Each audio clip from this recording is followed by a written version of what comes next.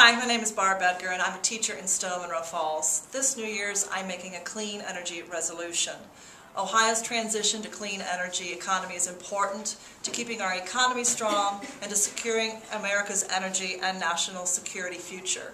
So this New Year's I'm going to make a concerted effort to conserve as much energy in my home as possible.